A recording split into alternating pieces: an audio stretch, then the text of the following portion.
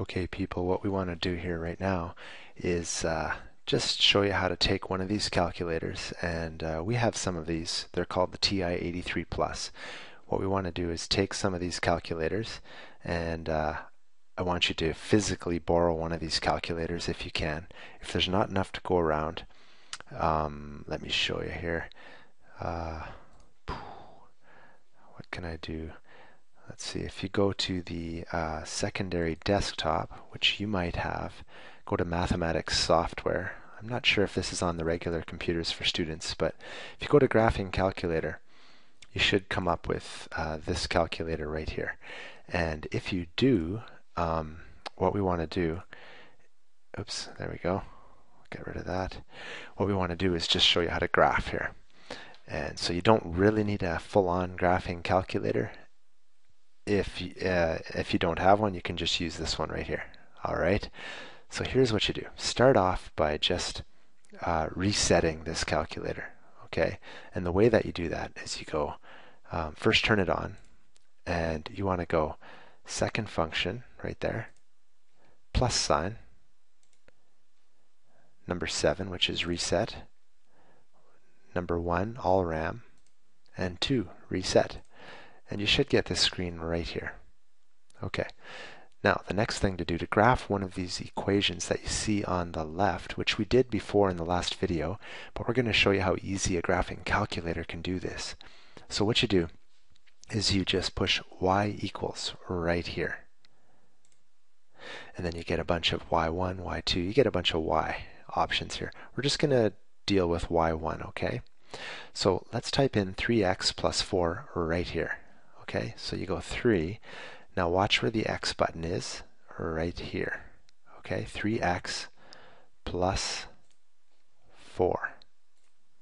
Then hit graph, and look at that. And surprise, surprise, it is a first degree equation because there's an invisible 1 up here. And so you get a straight line. It's a linear equation. It's a straight line. And it's in the form y equals mx plus b. Remember how that was similar to our question, which we graphed by pen and paper using a table of values? Well, sure enough, the graphing calculator can do it that quickly. All right, now to go back to the equations, just push y equals. Okay, let's push clear over here. Let's put in a new one. Let's put in the next one. Okay, so we're going to type in 2x squared. So remember where the x is? Now, the squared button, you have two options here. You can push this squared button here. See, and it looks kind of nice like that. Or, I'm going to hit delete here. Or you can choose the exponent button, which looks kind of like a hat. It's right here. Okay, 2x squared. And the reason why I'm showing you this is because sometimes you might want to put a 3 there or a higher number than a 2. So this allows you to put whatever you want right here. Okay, so 2x squared minus, and be careful, not this negative button down here, but this minus sign here. The negative button is used if there was a negative at the beginning. If it, well, I guess you'll see that on the next question, so I'll stop talking. So we want minus 5x plus 3. Okay, hit graph. By the way, before we hit graph, is this going to be a parabola?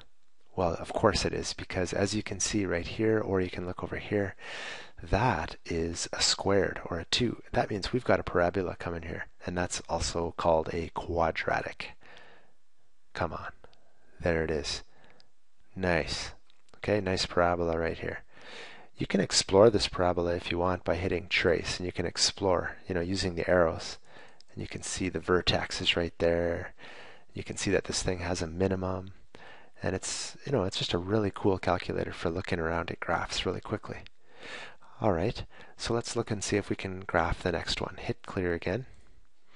Negative 4x squared. Okay, this time, remember, the negative button, do not push minus. It will have an, well, I'll do it and show you what happens. So 4x, I'm going to hit this little squared here, plus 3x minus 4.